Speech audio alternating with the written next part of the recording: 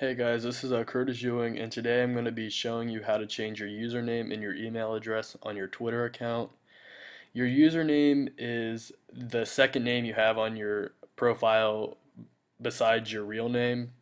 If someone were to mention you in a tweet or try to connect with you using Twitter, then your username is what they would use in their tweet. Also, if you tweeted something, your username would be next to your real name in your tweet.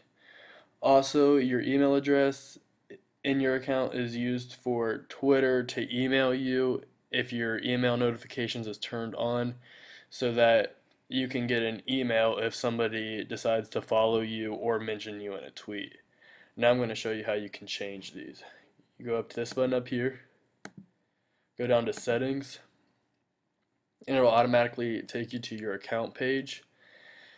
My username now is Curtis_Ewing26. So if I wanted to change it, I would take that out of there and type in my new one. And it tells me that it's available, so I know I can use it. And then I can go down here, and if I want to change my email, I'll do the same thing. I'll take this old email out and add my new one.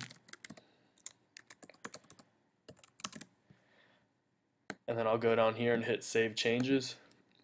It'll ask me to enter my password so it knows that it is me making the changes on the account.